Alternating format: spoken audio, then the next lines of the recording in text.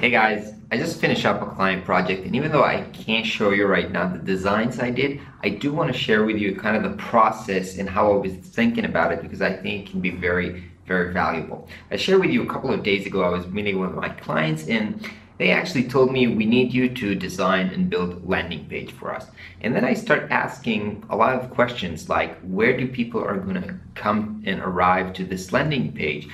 What's going to happen after they leave their emails? What's the process afterward? And actually my client didn't have good answers to those questions. They didn't really thought the whole process through. And then they told me, can you please kind of show us what you think would be the right way? And then I went home, I did a presentation, and some of you guys have asked if I can show you what I showed in the presentation, how I was kind of building those flows, and this is what I want to show you. So my client is actually trying to build a community product, and right now they're at the stage where they're trying to bring the first core of users to their product.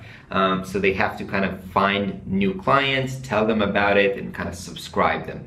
So I want to show you how I presented it to them and how I've actually executed on it. So the first step in building a community is actually reaching out to new customers. So what my client did at this point, they kind of searched over the internet to find potential customers and made a spreadsheet with all of their emails. They've planned to take this mailing list and put it in some emailing service such as MailChimp or something like that to mass email to all of them, please come and check our landing page. But I told them that unfortunately, from my experience, this is a bad way to do this, because this is actually spam. You cannot send a mass, like hundreds of people, email from a mailing service like MailChimp without them actually agreeing to get emails from you. This is kind of bad, this is something bad to do. It's even illegal in some places. MailChimp would kind of rank your account as not very good, or even kind of discredit your account. So this is a bad approach. So what I told them, that the first step in sending cold emails, and cold emails means emailing people who don't know you, is doing it through your personal email from Gmail, and do it one by one. Yes, it takes much longer to send 200 emails from your personal account, even if all you do is copy paste and change the name. But this is actually legally okay, and that's a right way to do this. Plus, when you're sending a personal email from your Gmail and it's not even designed, it doesn't look kind of like a company trying to sell you something, I think there is a much higher chance that people will actually open this email and actually read it and click the link if you wrote something, again, relevant and the email is not too long and something like that. So the first step is writing short emails. I did that. I just wrote the plain text for them, including the links to the landing page. That's the first step. Second step is leading them to the landing page. As I always do, design the landing pages on Sketch, build them super easily in Webflow, and even publish them in Webflow. And the great thing about Webflow is that when I did the forms, where you leave your name and email in the landing page, I already connected it to MailChimp, which is the email service, right from Webflow, so it already works even though it's hosted on Webflow. Super cool. So once the pages are done on Webflow, what happens when people fill in the form, it actually takes them to MailChimp and adds them to a list on MailChimp. Now, MailChimp, if you don't know, it's an awesome service for sending emails. We use that in almost all of the products that we create.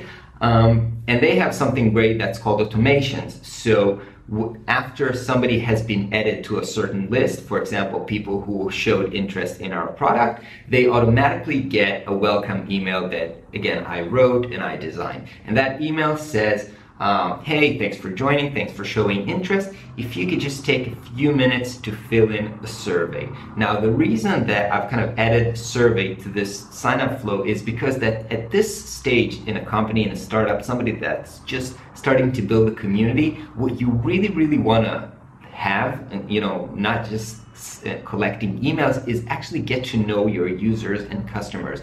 And a survey asking them a few questions about them and their struggles is really the best way to actually also validate that the product that you're building is actually the right product for these type of customers. So the first email, automated email that they get from MailChimp says, welcome, thanks for signing up, with a button, please take like 2 minutes to fill in a survey so we can better create this product for you. And then the last tool I used for doing the surveys is a tool called TypeForm, which is a super cool and beautifully designed tool for creating surveys, which are also mobile responsive, and I think it's free for, I'm not sure if it's free or paid with the version that we're using, but I think at the new school we're using it for free. Anyway, I've created a simple survey asking them a few questions and linked the email from MailChimp to this survey.